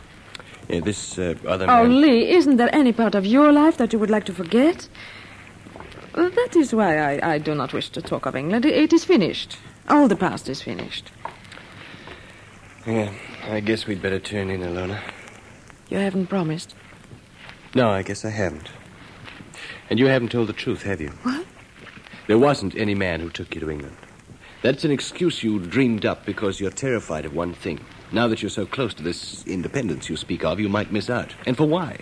Because you were in England at the time of Slavin's death, and you had as good a reason as any of the other beneficiaries to bump him off, right? How dare you speak to me like this? Look, Ilona, whether you did or not is beside the point. But don't bring me out here on deck and think that you can twist me around that little finger of yours by falling into my arms. You can't. Forgetting an episode, unpleasant episode. What do you take me for? Good night. Lee, please come back, Lee. What now? You're right, I am frightened.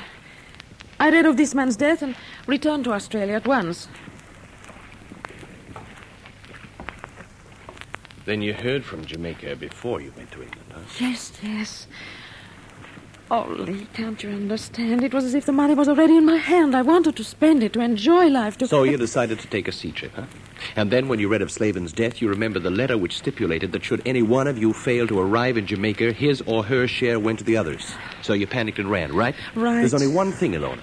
If I were you, I'd go easy on the other passengers. The way you've been trying to point the bone, they're likely to point it right back if they ever find out. Isn't that up to you? I promise you one thing, Ilona. They won't find out, not from me. Come on. I'd better take you to your cabin.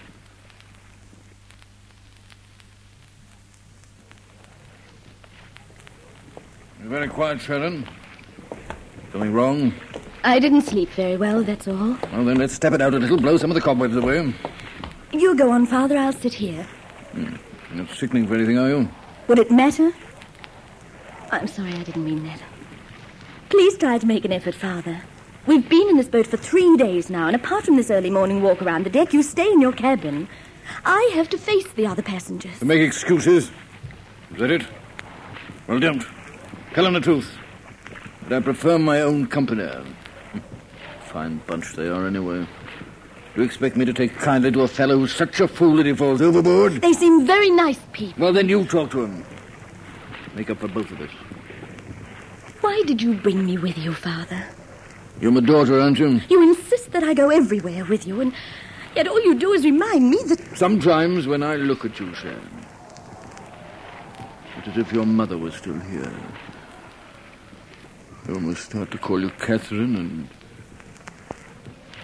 and then I remember.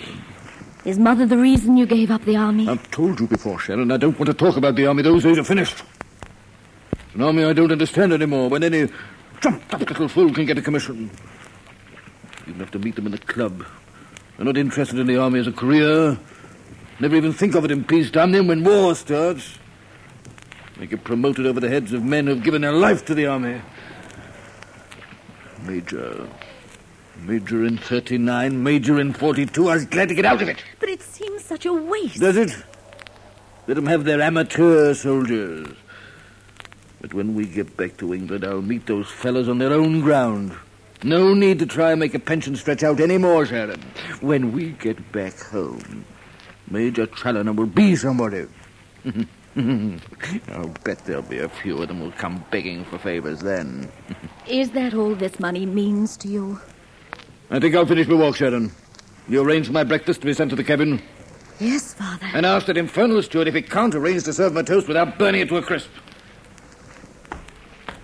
Morning, Kendall. Morning, Major. Taking a turn around the deck, eh? Remarkable deduction, Kendall.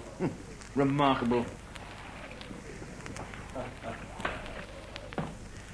What kind of a reaction do I get if I mention that you appear not to be taking a turn around the deck, Miss Challoner?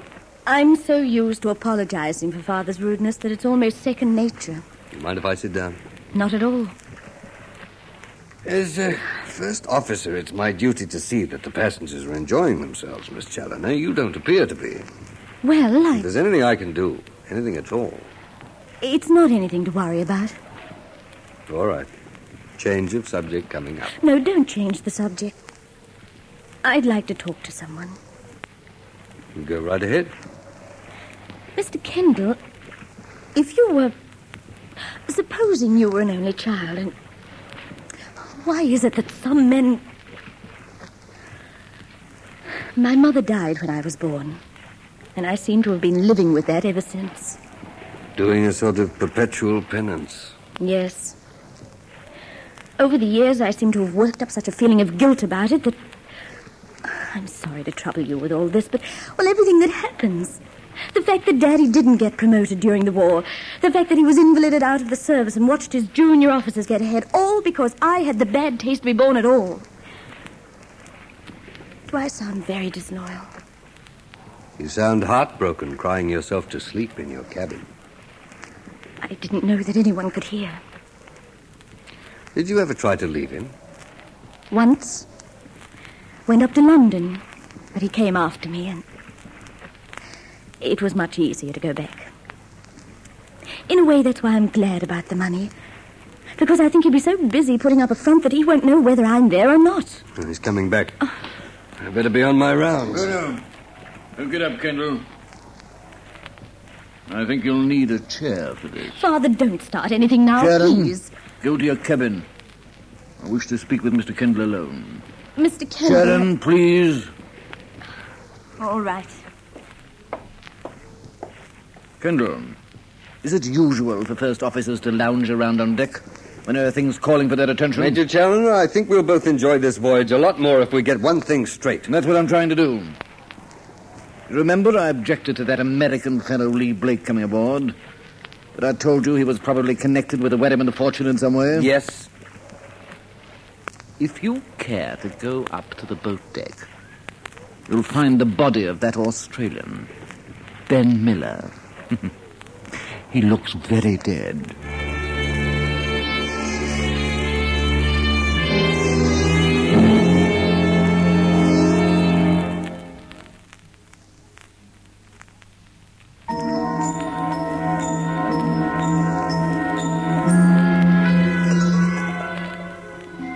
The Major's voice was dispassionate, and he smiled crookedly as I left him and raced along the deck.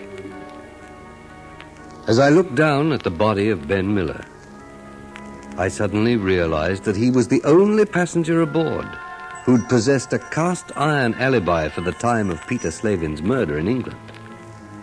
The murder before this passage of the Tangmar.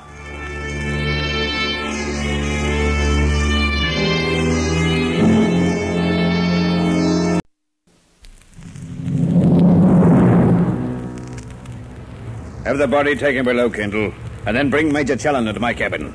If the rest of the passengers find out Miller is dead, we're likely to have a first-class panic on our hands.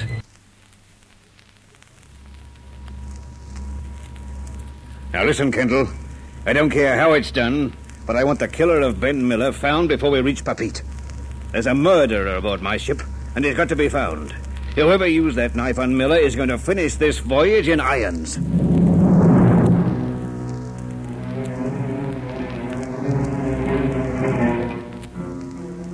Captain Goddard emphasized each word with a jab of his pipe as we waited in his cabin for Major Challoner to show up. The army officer had refused to leave his cabin until he'd finished his breakfast, although how he could eat after discovering Miller was beyond me. I'd found the Australian just as the Major had said I would, sprawled on the boat deck with a knife in his back. And now there was no doubt in my mind. Colonel Hacking of Interpol had been right in his hunch that the person who killed Peter Slavin in England would strike again aboard the Tangmar in a bid to inherit a larger share of the Wedderman fortune.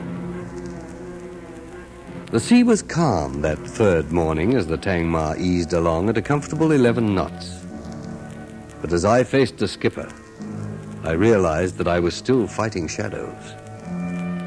I joined the Tangmar to find a murderer, but Ben Miller, the fifth beneficiary, had died in spite of that. Captain Goddard paced up and down as he continued. I've had a feeling about this voyage from the start, Kendall. For 2 pins, I'd have refused the charter. But when old man Blake makes up his mind, his captains jump through hoops. Do you think the death of Miller is tied in with the death of Slavin? I don't know. Anyway, what do you know about Slavin's death? Well, you mentioned it just before we left harbor. Oh, did I? Why does this have to happen on my ship, Kendall? Captain Goddard, when the Tangmar sailed from England, did you have a full crew? Of course I did. Why? There wasn't anyone who rejoined the ship later, en route. Of course not. What the devil are you getting at, anyway? Well, Now, you listen to me, young feller. Find the murderer by all means. But if you're trying to pin it on a member of my crew, you've got another thing coming. It should be obvious to you that one of the passengers is responsible. Find out the ones who were in England at the time Slavin was killed, and you've got what you're after. But don't think you can frame one of my men, because you can't. Captain Goddard. It may interest you to know that the Tangmar sailed from England the day before Slavin was killed. I got it from the owners when they arranged for Miss Challoner to have his cabin. If there is a connection between the deaths... Of course there's a connection. But there isn't a man in my ship I wouldn't vouch for with my life. Except for the passengers. As far as I'm concerned, Ben Miller could have been stabbed by anyone aboard, including you and me. You'll have a job fitting me with it. That's not the point. I know the passengers who stand to gain more money by Ben Miller's death are the obvious suspects, but we can't rule out the possibility that he was killed for a totally different reason. All right, Kendall, handle it your own way. But I don't want anyone to know what you're after. You do all the sleuthing you want, but keep Miller's death a secret. Come in. Morning, Captain Goddard. You sent for me? I hope you enjoyed your breakfast, Major. I did, very much. Well, don't look so horrified, Captain. If a soldier allowed the sight of a corpse to put him off his food, he'd rarely eat anything. Well, let's get on with it. First of all, I take it you've kept quiet about this? It's not exactly the kind of thing one mentions in polite conversation. Well, suppose you mention it to us now. Just how did you come to find the body? I was taking a turn around the deck, to use Mr. Kendall's expression. He met me, in fact. Isn't that so? Yes. Oddly enough, it occurred to me after I'd gone back to my cabin that you could have been coming from the boat deck. But I imagine not. You imagine correctly. I am glad. Anyway, it wasn't really a case of finding Miller. He was there in front of me. Almost fell over him. Only had to look at the knife to tell me he's dead. Must have been attacked by a man, that's clear. Why? And the force of the blow. Knife was buried in his back up to the hilt. Reminds me of a similar case in India. Pathan tribesmen ran amok and attacked one of the havildars. The poor fellow didn't have a chance. But what I'm getting at is that fellow who did the stabbing was an enormous brute. Now, that American, Lee Blake. A pretty big fellow, isn't he? Now, listen to me, Major. Just because you objected to Blake coming aboard, there's no point in trying to hang a murder charge on him. Well, someone must have done it. Even you. I think you'll find he's been dead for some little time, Mr. Kendall. And even when I was serving in the army, I didn't find it necessary to kill a man by stabbing him in the back. And I don't think Lee Blake would find that necessary either. I do hope you're right. But I told you when he came aboard in Sydney that I didn't like the look of the man. I still don't. Be that as it may, I want you to understand one thing, Major Challoner. We need your help to keep this thing quiet. I don't think murder should be kept quiet. All right, then. What happens if we broadcast the fact? Have everyone aboard suspecting everybody else. Of course, if you feel so strongly about it, I could put back to Sydney. But you can't do that now. We're due in Jamaica. You've contracted to take us there. Well, then, you'd better make up your mind to keep Miller's death as quiet as possible. Apart from the three of us, Dr. Lawler is the only one who knows a thing. He's trying to establish the time of death. And how do you intend to explain his absence? I hope to get Dr. Lawler to help us there. Put out a story that Ben Miller's confined to his cabin, sick. Can we count on you, Major? I don't appear to have any choice, do I? All right, Captain. Mr. Kendall, you have my word. But I'd suggest you find the murderer of Ben Miller very quickly.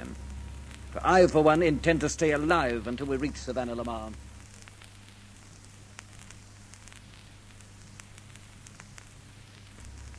I'd say it's pretty clear that Miller was killed about 2 hours before he was found. Say about 6 o'clock. Anyone could have been up there on the boat deck. The point is, what was Miller doing there? If I knew that, Lee, I'd know who killed him. I suppose we're all under suspicion, eh? All of us, Doctor. But as Miss Federoff would say, there are some of us who had a very good reason for wishing him dead. Have you talked to the crew, Dirk? Well, that's not so easy. Captain Goddard wants me to find the killer, but he also wants Miller's death kept quiet. He's tied my hands very neatly. Short of checking everyone's alibi for 6 o'clock this morning, I can't do a thing. Alibi? I'm afraid I don't have an alibi. I was asleep in my cabin. Yes, so was I. Me too. I'd come off watch at 4. There are 55 crew members on the Tangmar and 6 passengers. Now, where do I start? I don't see that you can do a thing. You can't very well put out that Miller is sick and then casually accuse people of murdering him. I don't think the Major will keep it to himself for too long, anyhow. And if it's going to be talked about, I'd like to get in first. You know, Kendall, I was really looking forward to this voyage. But I'm beginning to wish I'd never heard of the Wherryman estate. At least in my surgery, I don't have to walk about with my eyes in the back of my head. I think you'd better talk to Goddard again, Dirk. Convince him that the only way to get to the bottom of this is to admit what's happened. It only needs one person to take a look in Miller's cabin, and they could see that he wasn't there. Well, I'll leave you to it. If you want me, I'll be on deck. I think from now on, I'll give the deck a wide berth after nightfall. Well, at least the doctor shares the universal opinion that Miller was bumped off by one of the beneficiaries. Incidentally, just to add to your problems, Ilona Fedorov was in England. At the time Slavin was killed, I know. They were all there. Dr. Lawler, Tuker, Ilona Fedorov, and the Major. All of them except poor Miller. Well, that settles it, Lee. I'm going to see Goddard. It's time he knew the real reason I'm aboard. Hacking wouldn't approve, but it's the only way out. You think it's one of the 4? Yes, but which one, Lee? Which one? Course, Harris. Go northeast. Hold her on that quartermaster. Okay, skipper. What is it, Kendall? Can I see you a moment, Skipper? It's urgent. You mean you found that... Oh, come over here. Take the bridge, Harris. Aye, aye, sir. If you worried less about spit and polish, Harris, you'd realize you should have rung 3 bells 2 minutes ago. Well, Kendall? Captain Goddard, I think it's time you knew that I'm not on this ship merely as your first officer. What? You've heard of Interpol? Yes. They want to find out who killed Peter Slavin, and that's why I came aboard. I see. I was under strict orders to keep that fact a secret. I have to ask you to do that. Go on. But now that Ben Miller's been killed, it's time you knew the truth. I can't let you or anyone else aboard interfere with finding the murderer. Well, I haven't interfered. I can't keep Miller's death a secret just to help you, Captain. I'll handle it as discreetly as possible, but saying Miller's confined to his cabin won't get us anywhere. What do you want to do? I'll go on with my normal duties. I want the crew and the passengers to accept me as your first officer. But I've got to find that killer before he strikes again. From now on, I want the passengers guarded day and night, and I intend to handle the investigation in my own way. You can count on me, Kendall. I'll do whatever you say. I never thought I'd be happy to have a policeman for a first officer, but I am. Good hunting, Mr. Kendall.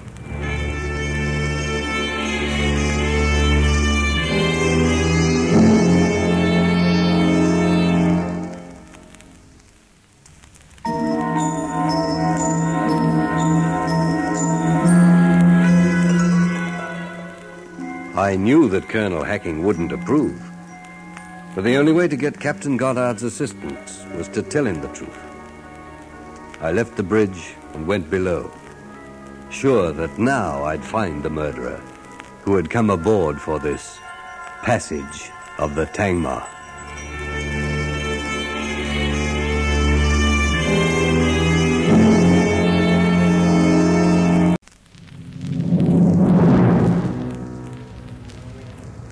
For Pete's sake, Harris, I turn me back and you're off course. We're heading for Papeete, Tahiti, not the South Pole. No east, man. No east.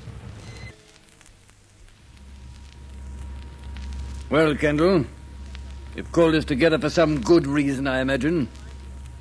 Am I talking out of turn when I assume it's connected with the death of the Australian, Mr. Ben Miller?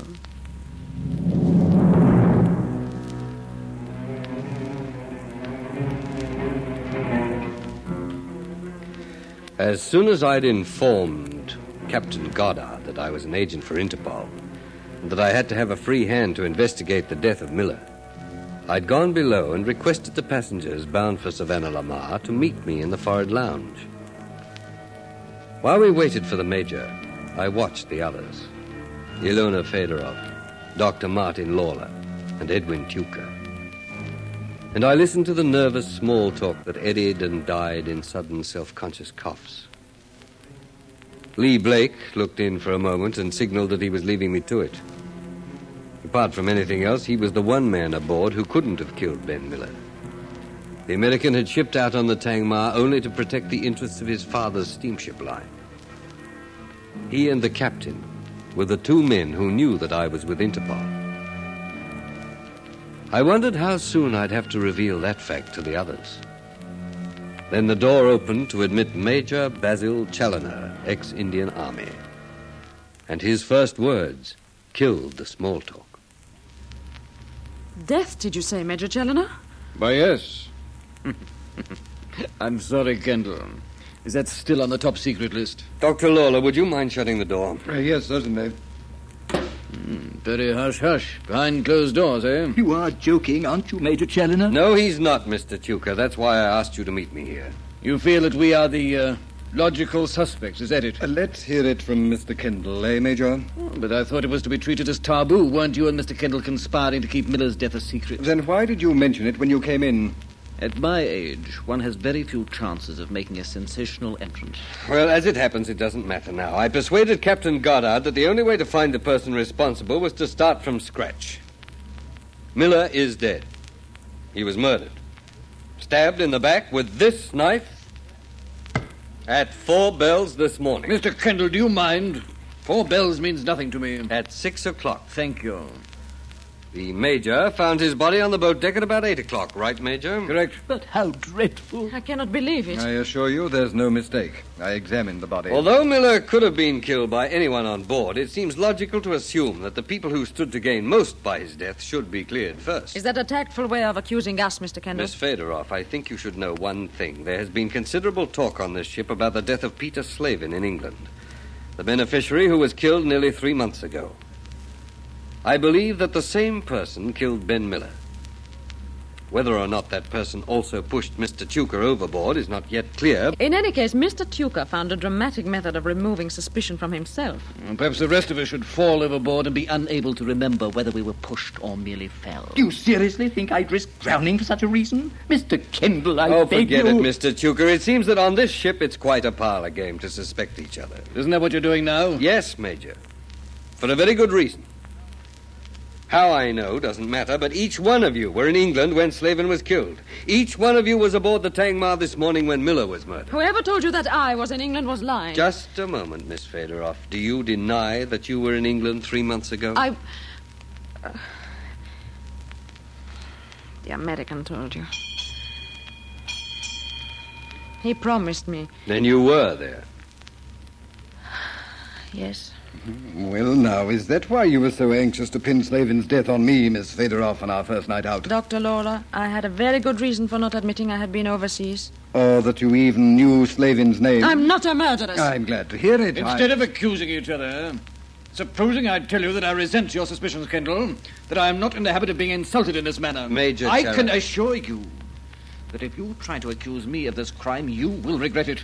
I would like nothing better than to have you air your libelous remarks in a court of law. I might yet have to do that.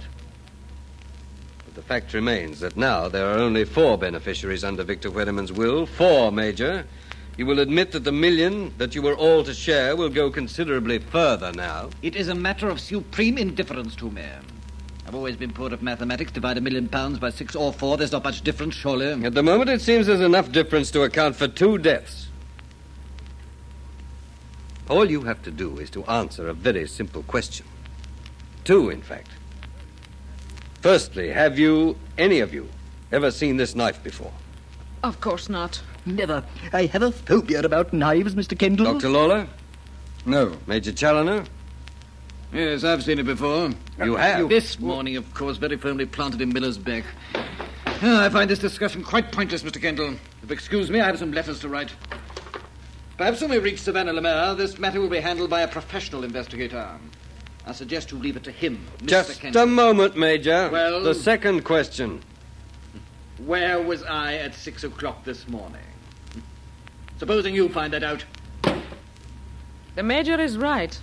You have no reason to question any of us. I agree. How dare you assume we would resort to violence? If that was the second question, Mr. Kendall, I've already told you I was in my cabin, asleep. Thanks, Doctor. Well, for the time being, that's all.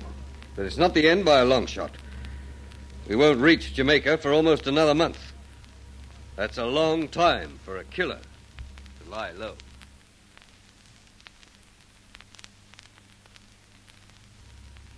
Drink, Kendall? No, thanks. You know, I've been thinking about what you said to me on the bridge. Why didn't the owners tell me that you were from Interpol? I suppose they didn't want you to be involved in any way. It's your job to run the ship. Mine to protect the passengers. Do you have to do that? Oh, sorry. I've seen hundreds of knives like that. I dare say there are dozens of them aboard. Seaman's knives. There's nothing special about it, except that it killed a man. I've arranged for a couple of crewmen to patrol the passengers' quarters tonight, just in case. Thanks. You know, Major Challoner might have something. I've been worrying about taking Lee Blake aboard ever since I heard about Miller. You don't have to worry in regard to Blake, Captain. I give you my word, he's on the level. Supposing, for the sake of argument, there was something we didn't know of in Weddyman's will. What do you mean? Well, perhaps it's to someone's advantage for none of the beneficiaries to arrive. Perhaps there's an outsider who stands to gain by that. You mean that Weddyman might have left his money to these people provisionally, that if none of them show up, then it goes to someone else? Exactly. Well, aren't you going back on what you said before? That implies that the murderer we're looking for must be one of your crew. Or Lee Blake. Oh, I see. Cheers. It's just a thought. Captain, do you mind if I wire ahead to Jamaica? It might be possible to get a complete copy of Weddyman's will. Not at all. Gives Sparks something to do. Brancher, and Smith. Weddyman's solicitors. I'll get Sparks onto it straight away. I'm flattered to be getting all this attention, Dirk. First the Major, now the Captain. I can see the way things are going. I'll be in the brig before we reach Jamaica. The Major's kept hammering at the skipper ever since you came aboard. Suspicious character, that Lee Blake. Now he's got the skipper doing it, too. He's a good man, Goddard. My father's got a lot of time for him. Says they don't make masters like him anymore. I did a lot of sleuthing myself this afternoon, by the way. It seems that none of the crew have lost a knife. How did you explain that question? Said that I'd found one, that's all. Did you get the feeling that they know what's going on? Well, they know something's up. Could feel it. Miller's death will be all over the ship by morning. Incidentally, I'd say Lona Fedorov was gunning for you. I had to reveal the fact that I knew she'd been in England at the crucial time. Yeah, I know. She ignored me in the dining room tonight.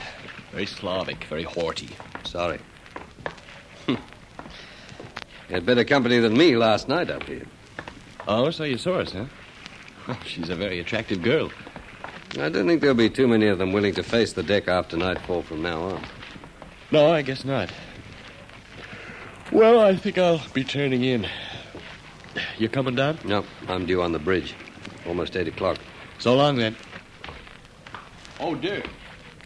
Watch your step. I gather you're number one unpopular boy in the Tangmar right now. I'm glad I'm not coming into any of that money, then. Good night. Oh, Colonel Hacking, you sure handed me a prize job. Should have just stayed at sea, Dirk, my boy. No complications, no Interpol. I'm tired. Who killed Cock Robin?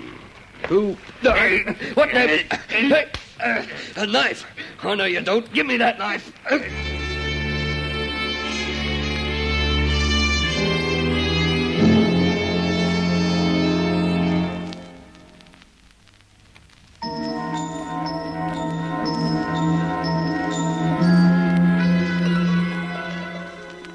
In the darkness on deck, I swayed back, holding the wrist of my unknown attacker. Above me, the knife gleamed dully as I staggered across the rail. In that moment, I knew that I was fighting for my life in this passage of the Tangmar.